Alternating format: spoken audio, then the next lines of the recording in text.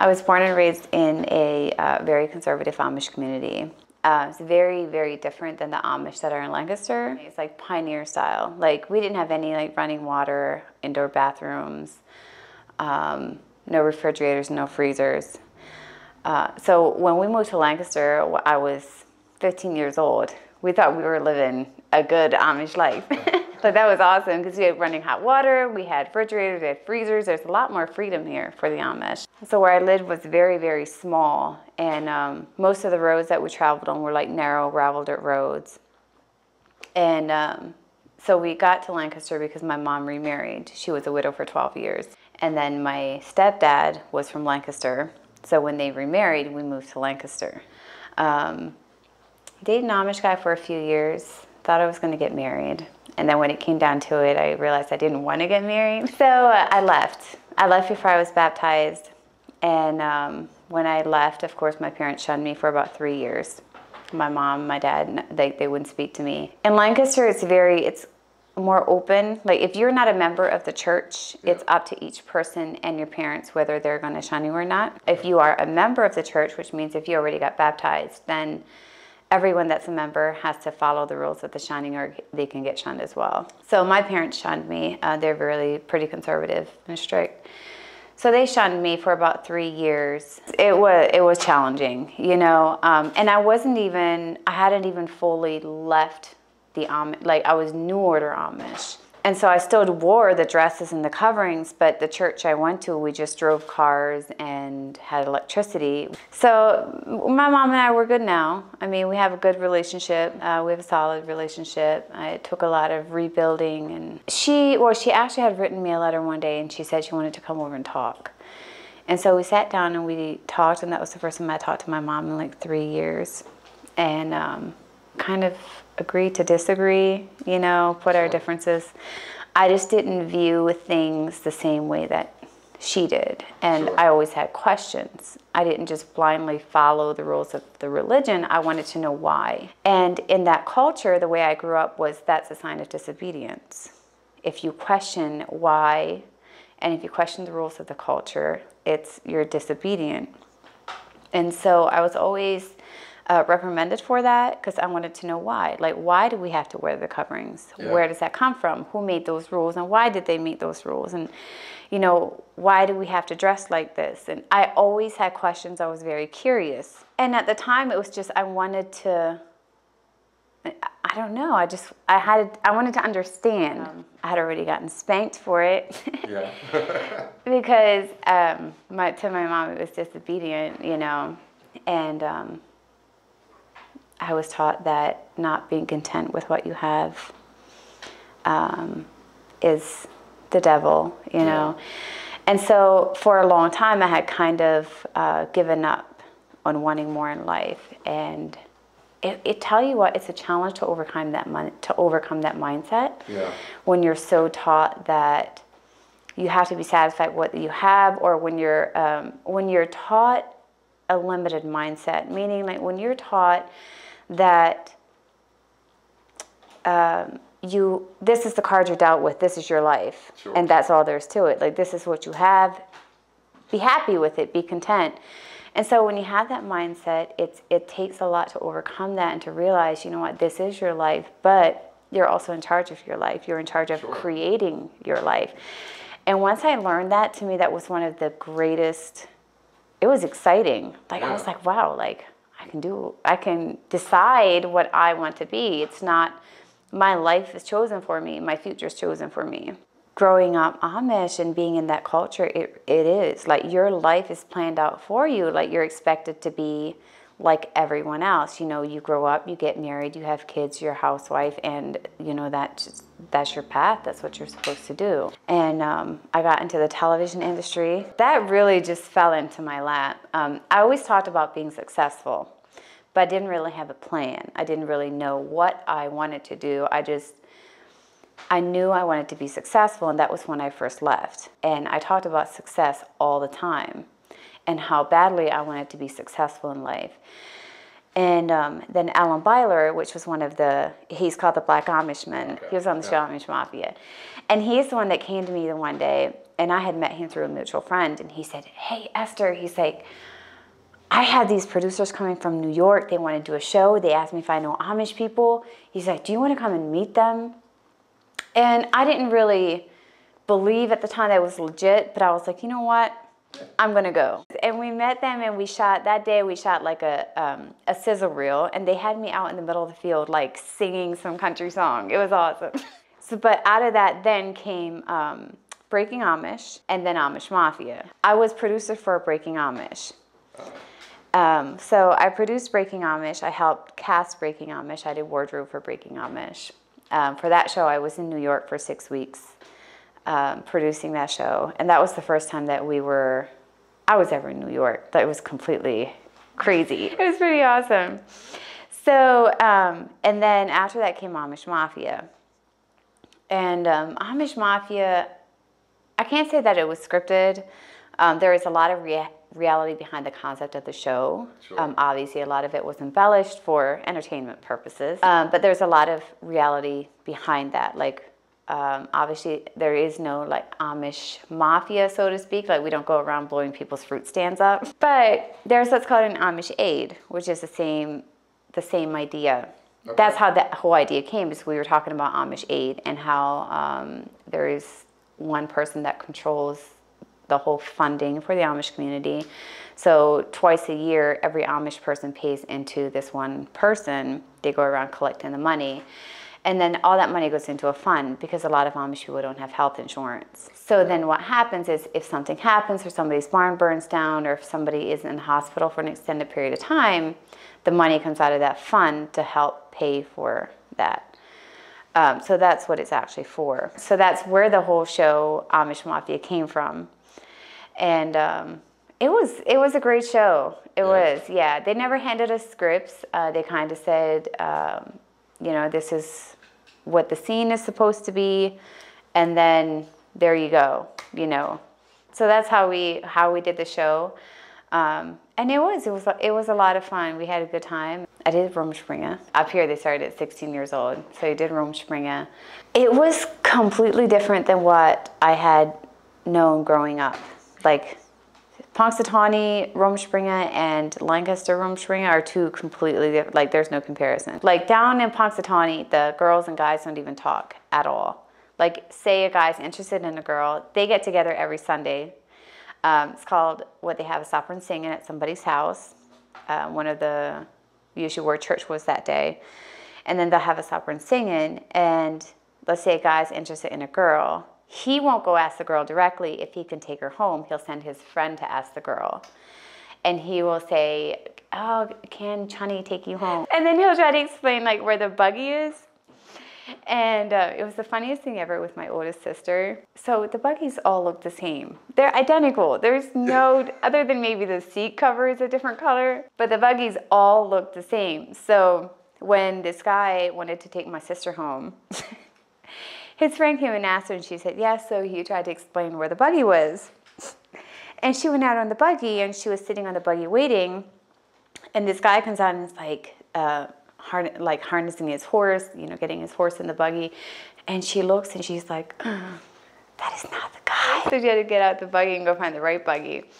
But the guys will take the girls home, to their home, and then they will stay with the girl until 2 a.m. on Monday morning. This is down in Punxsutawney. It's the dumbest way to do it. It really is. It's the most conservative community, but it's the dumbest way to date. It's a lot of women that get pregnant out of wedlock down there. And then in Lancaster, so you see the open buggies driving around, the ones that have no roof, they're just open buggies. Those are the really plain conservative Amish. They usually live in Kirkwood, Paradise, Oxford, those places. And their dating ritual is if they're interested in a girl at a supper and singing, the guy will ask the girl to go for a walk. Okay. And if she says yes, then he'll take her for a walk, like he has her arm around her waist. And the longer the walk, the more he likes her. So, and then the other ones, the ones that drive the buggies and the ones that drive the trucks and the cars, they will ask the girl, can I take you home? And if she says yes, then they'll take the girl home, and then she will invite them in for a snack, and they'll sit at the kitchen table, and she will give them pie, coffee, whatever. She'll serve them a snack, and then they'll go home. So usually they'll do that about 3 to 4 times, and then they'll be considered, like they'll start actually courting. The really plain open buggy ones, they have what's called a guest room. It's called the Gutstock, and it's a guest room, and they'll hold their courtships in there. Like once they're courting, then they'll sit in the Gutstock and just visit. It's where all their finest china is and their cabinets, and then there's a nice couch in there, and they'll hold their dates in there. You know, then they'll serve them lunch and dinner. And so when you turn 16 years old, you have a massive amount of choices of what group you want to join, and all these groups have names. So they're all different, but they all have names, and you can choose a group depending on what it is that you like. Like some groups party. Some groups have hops, which is, they'll have like, what do you call, like in the barns, like they'll dance, like they'll have like hoedowns. It's called a dance, and they'll have, so if you want to do that, you join a group that does that. If you want to party, you join a group that parties. Or you can choose a group that has the open buggies, the regular buggies, or a group that the young men drive, like cars, trucks, whatever. Some of the group names are Bluebirds, Souvenirs, Eagles, Cherokees, Cardinals, and it's all organized. So when I was on Rumspringa, even though I was with, I started with what was called the Quakers, and they were one of the wildest groups. They dressed like, they had the real puffy sleeves and like the silky shiny dress. So I joined them, and then from the Quakers I went to the Souvenirs, and we'd have field parties. Somebody would say, hey, random text during the day, field party at my house tonight. Okay. We all had phones. Oh yeah, we had the Blackberries when they were in, the Razors. So field party, everyone would go, and usually the guys would park, they'd park their trucks in a circle and someone would have the headlights on, and then in the middle was the keg. They did kegs. Somebody would be blasting music, and everybody would just put their tailgates down, and you sat down and you just had a good time. And it was always backing away from the road, you know, so you don't get in trouble for it. And Rumspringa lasts, so it starts at 16, and it lasts until you become a member of the church. So usually, of course, the women are expected to join earlier than the men, because generally they get married younger. And the men, the more liberal men, like the ones that drive and party and have fun, they often will not join church until they're ready to get married. Usually though, if you hit 30 and you're a woman or a guy and you're not married yet, you're considered a bachelor or an old maid. If a woman hits 30 and she's not married, she has to start dressing like the married women, because she's considered an old maid, like basically saying, all right, this is done. So usually at that point, a lot of men that either lose their wives or widowers will end up marrying an old maid. The men then, when they want to get married, they have to, because a lot of them will cut their hair, like they'll have like regular haircuts. So if they join church, they have to let their hair grow back, get rid of their jeans, t-shirts, cars, trucks, radios. If you're driving down, like especially 340, and you see a truck or a car sitting out on the road that says for sale by a field, he's probably getting married or joining church. When I was on television, and I was young, I was very young. So you just assume that this life is going to go on forever, right? Well, the third season, actually, me, John, and Jolene walked out of the show. That's how it ended, like abruptly. So we walked out of the show. It was like a protest because we were upset with the contracts and what we were told, and that with every season that what we were getting paid is supposed to double, quadruple, all that. And it didn't. And when we read the fine print in the contract, it said that with each season, you only get a 5% increase, which is not what we were told. Interesting. And I just walked out. And then John and Jolene walked out. So the season is left hanging. Like, everybody still asks what happened. It's hanging. Like, there's nothing. They had wanted us to come back and make sense as to what happened to us. They offered us each, I think it was about $8,000 really? For it to come and make sense. And I said, no, I'm not going to do that. So it's hanging. So it's still, yeah, we still talk about that. But then I started speaking. I got into motivational speaking.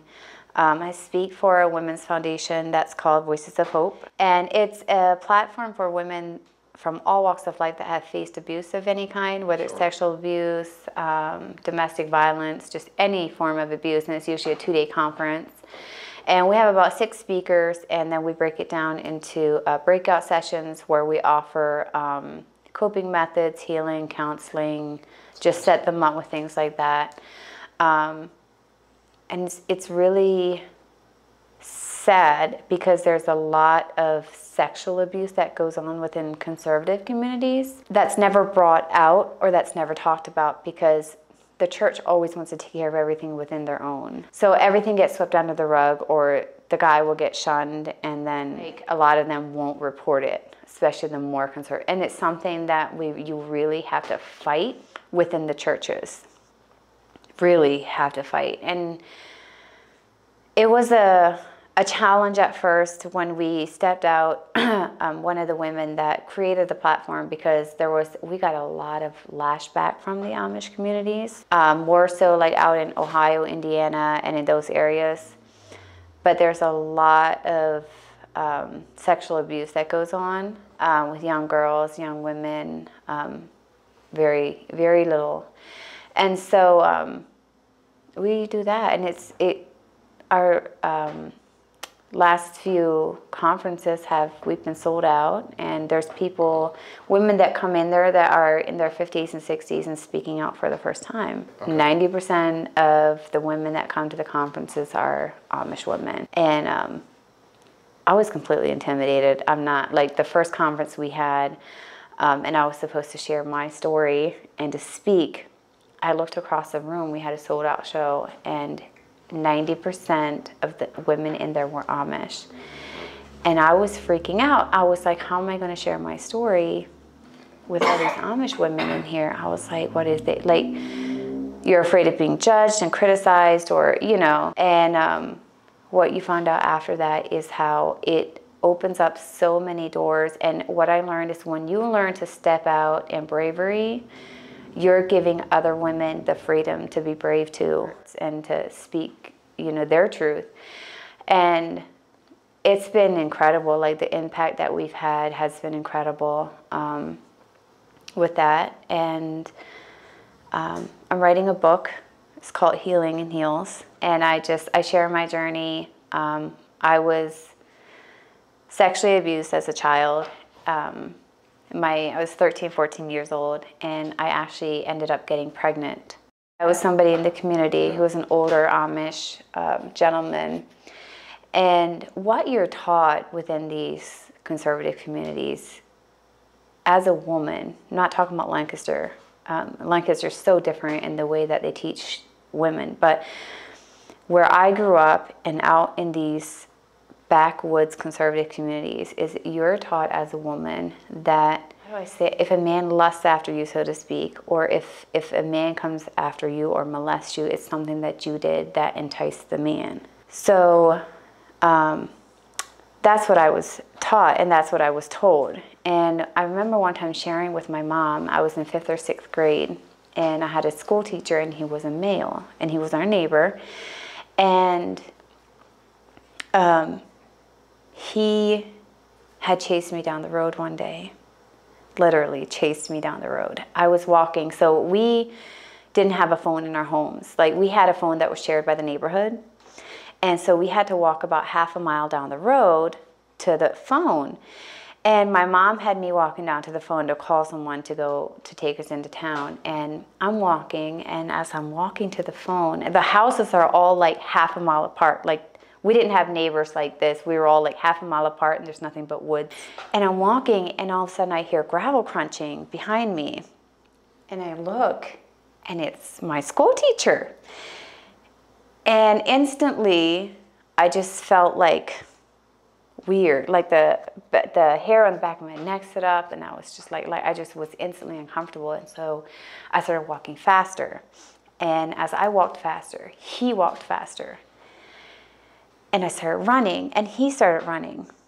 And I was like, what am I going to like, what am I gonna do? And there was an old mill off to the right-hand side of the road that was an abandoned mill. And I ducked in there. I ducked in there. And I was on the outside of the mill, and it had the boards where it had the cracks in the middle. And I'm crouched on the outside, and I'm peeking in, and I see him standing in the mill, like, just doing this. Like, he's looking for me. And I was like, okay, what am I gonna do? And I got up, and I just ran, like, towards home. I just ran as fast as I could go. And as I ran, I heard him calling my name. And I turned and looked, and he dropped his pants. I was in 6th grade, maybe. And I ran home, and I'm like out of breath and panting, and I couldn't breathe. And my mom, of course, asked what happened, and I told her.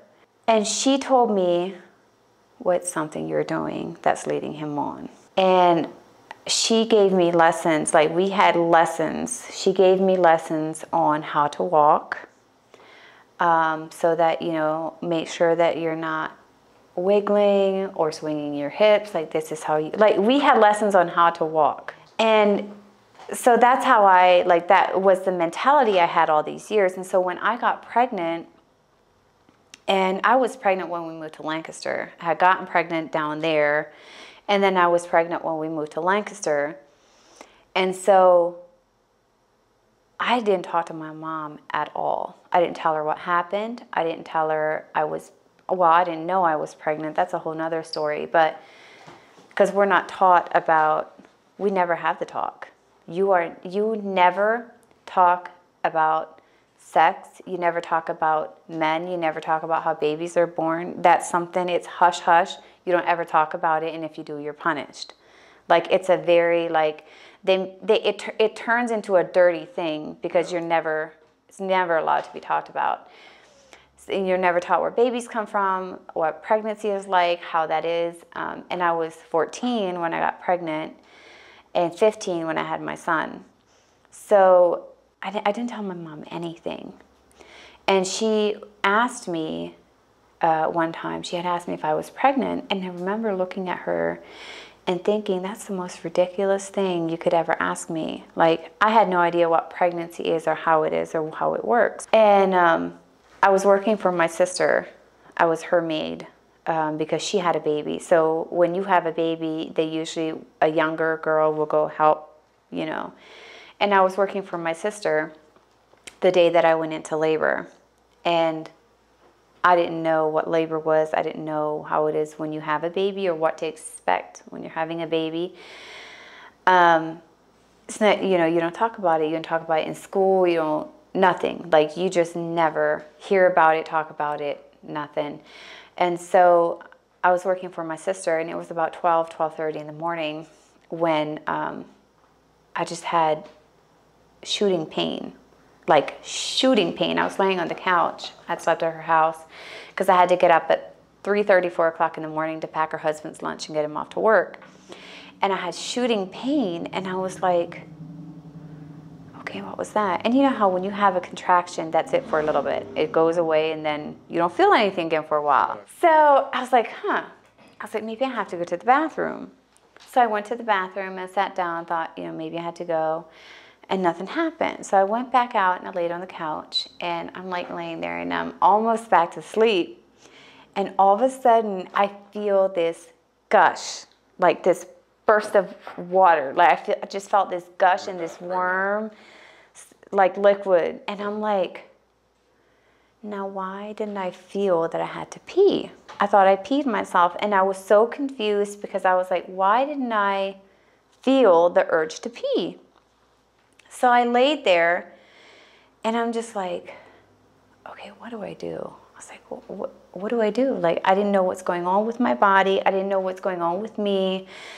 And then the contractions really started hitting, and I started having a lot of pain. And it got so intense, and I was kneeling. I kneeled on the floor, and I just went like this and put my head down, and I just laid there, and I was just started praying, and I was just like, God, what is happening to me?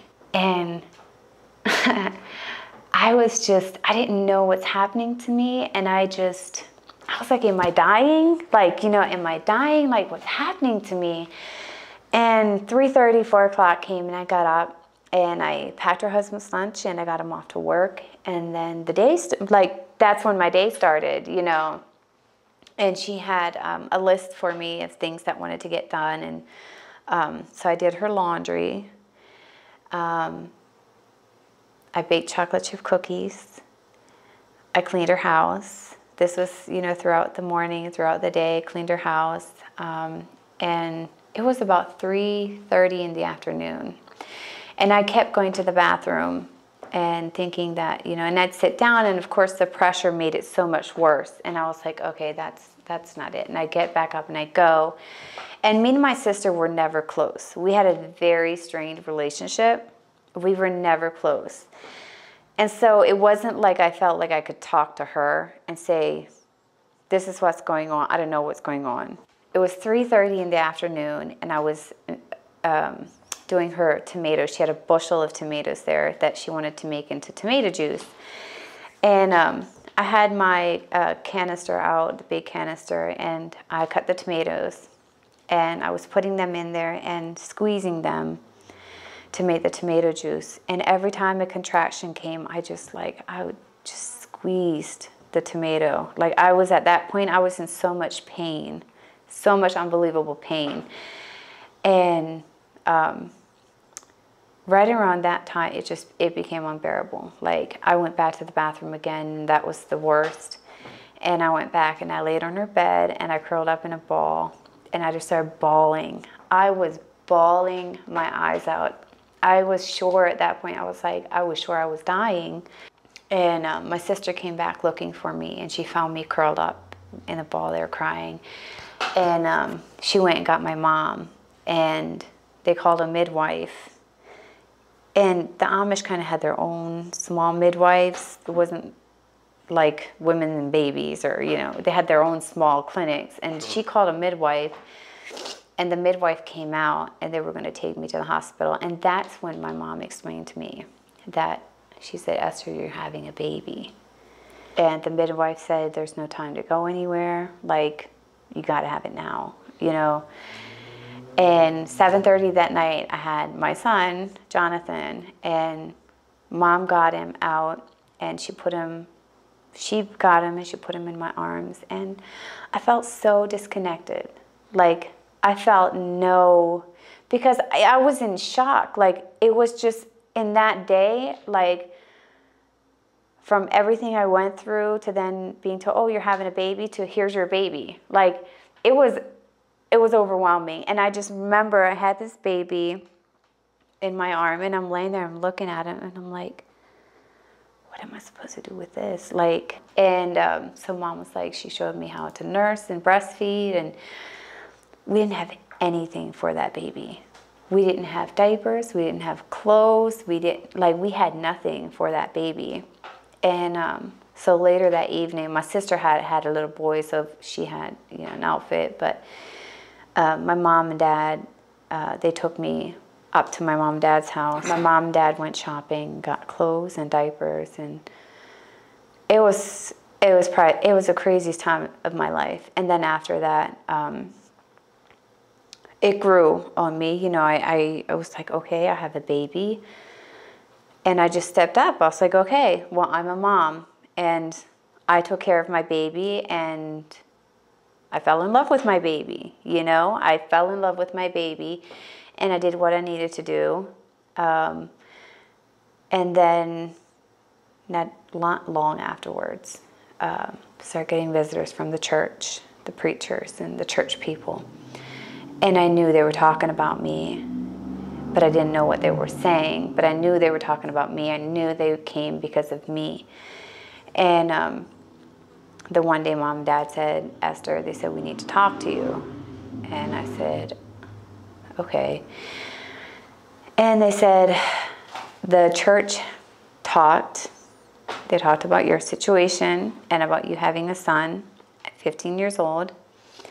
And they said that they think it's best if you give up the baby. And I said, what? And Mom said, they want you to give the baby up for foster care. And I said, well, I'm not going to do that. And they said, well, they don't know how they're going to explain it to the other children in church. If they see you and you're not married with a baby, how are they going to explain it to their kids? And I said, well, I don't know. I don't really care, but I'm not giving up my baby. So I guess they gave that message to them. And then a few weeks later, the same thing concerned parents from the church. They wanted me to give up my baby because we were now going to church and I wasn't allowed to care for my son in public. I wasn't allowed to act like I was his mom when we went to church. I still had to go in with the girls, the young girls, and my mom had to take care of my baby. And they said, if I'm not going to give up the baby for foster care, that's what I have to do. So that's what I did. And I remember telling my mom that I had wanted to go to this job I worked at. I had started working. I was working at Diener's when I was pregnant too. I was working there as a dishwasher. And I was like, oh, I can't wait to show them my baby. And Mom's like, Esther, you can't go show anyone your baby. And the church came, I think the third time they came. And word got around that I had a baby and I was supposed to give up my baby. And I had families come, talk to my parents that wanted to adopt the baby. I said, I am not giving up my baby. I'm not giving him up. He's not for adoption. He's not for foster care. I am not giving him up. And then my parents were like, okay, well, if you're not going to give him up for foster care, why don't you let us adopt him?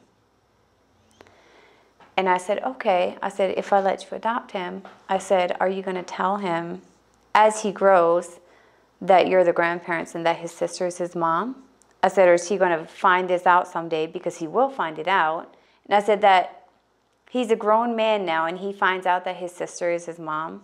I said, how do you think that's going to affect his life? And my parents said no, that they wouldn't tell him. And I said, then you're not adopting him. So I ended up 17 years old, I think, 16 or 17 years old, 17 years old. I left home. I stayed Amish, like I was still Amish, but I left home. And me and my mom I had it out with my mom again about my son, and I stuffed some clothes in a bag. It was a little white grocery bag. And I had my son here, and I had my bag here, and I went walking out the door. And I knew someone, they lived about 1.5 miles away, that wasn't Amish, but I had met them at a different church. And I walked to her house. She was the only person I knew that could possibly maybe help me, or, you know. And I asked her if I could stay at her house for a little bit, and she said, yeah. So I stayed there for a few weeks, got a job, then moved somewhere else. And then from there, I started going to a New Order church. And they allowed me to keep my son. And they actually there was a family there who still, we call him Pappy. Like to this day, it's Pappy, you know. But they kind of like adopted Jonathan and I, took us under their wing. And we're just like my other parents. And the church, they helped me find an apartment, a car. They were just really, really good to us, and taught me a lot. You know, taught me a lot about life skills and what you need to get through in life. So now we are, you know, working on our own goals and vision. And I'm not sure when, at what point I left New Order, that I just didn't want to be Amish at all. Which kind of was when I gotten into partying at some point when I was New Order. And that's a big no-no, like even in the New Order, like you just don't do that, you know. But I felt like I did what I was told to do all my life, you know, and I just followed this pattern just because. Sure. And I just did stuff because that's what we were told and that's what we were taught. And at one point I was just like, I just wanted to be free. That was I just wanted to be free. And then I still dated a guy within the church for a while. Actually, when I was New Order, I was 18 years old is when I met Levi, Lebanon Levi. I met him, I knew him for a long time. And he had asked me out at, we were at a stop and singing, we were on Rome Spring, and he had asked me out, and I thought he was kidding because we always joked around. And he had asked me if he can take me home. And he was sitting out on the tailgate of his truck, and he said, "Hey, Esther, can I take you home?" I'm like, "Yeah, in your dreams," and kept walking. And it was only until he called me that Tuesday and asked me again that I was like, oh. I said, "Did you mean that on Sunday?" And he said, "Yes." I was like, "I thought you were joking." But yeah, then I dated a guy for a few years, and I was like, you know what, I don't want this. I was just like, I don't want this. I was so young. And before you can get married, you have to be baptized. New Order or Amish, you have to be baptized. And I was like, I don't want this. Like, I'm not sure that I want to make this kind of a commitment, and I'm not sure that it's what I want, because Amish people don't believe in divorce. So that's when I broke up, and then I left a few months after, and just kind of been figuring my life out since. I believe truly that I found my purpose, and that was helping other people, like sharing my story and helping other women and empowering women. And I just want to encourage women to share their stories. Like, silence is awful. Like, it's awful. And so many of us can relate, and we share the same things, whether even if we haven't been through any type of abuse, we share the same struggles as women. For some reason, with a lot of women in general, as a society, it's more of a battlefield with competing against each other and feeling like, you know, tearing each other down instead of building each other up. And I want women to unite, and I want women to empower and build each other up and share their stories, and to know that you don't have to be ashamed of what you went through. That's the biggest thing, is to let go of that, to let go of that shame, and to let go of that guilt, and, you know, become healthy. Like, I grew up without a father. My father passed away really young, so I never had a positive male role model in my life. So I chose a lot of wrong guys in my life. That just really ruined me as a woman, until I learned that, okay, yeah, these men, I might be, like, I was in an abusive relationship for a long time, but then at some point I'm like, okay, why do I keep finding these kind of men? So it made me also take responsibility and hold me accountable, and to make me look inside of myself. Okay, what is going on here? Why do I keep choosing unhealthy men and then entertaining that and getting caught up? So I had to face a lot of hard truths about myself and realize, like, okay, something going on here, you know, dig a little deeper, and to learn how to, you know, become healthier. I was also an unhealthy person, and if you don't have a healthy male role model in your life as a young girl growing up, and then all you have is men in your life that abused you or used you, you know, you have to get to a point in your life too where that's affecting your choices and who you choose in partners. Like, that's who we attract if we don't become aware. You can't be afraid to look within. And often we do, because even if you go to counseling and you get help, if you don't fix in what's going on in here, you're going to keep repeating cycle after cycle after cycle.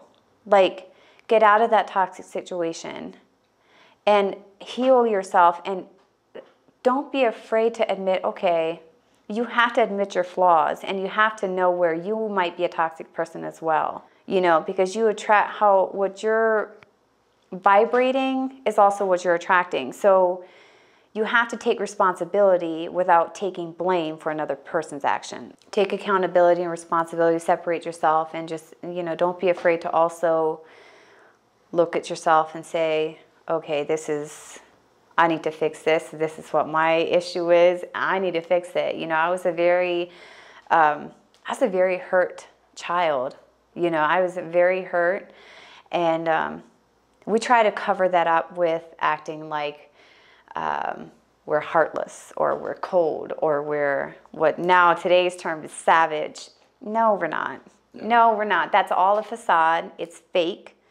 And if you have that mentality, then all that tells me is that you have things going on in here that you need to address. Because when we're whole and we're healthy, we're real. Like, we are just who we are, and we don't live based on the approval and opinion of others. You just vibrate in your own truth and in who you are.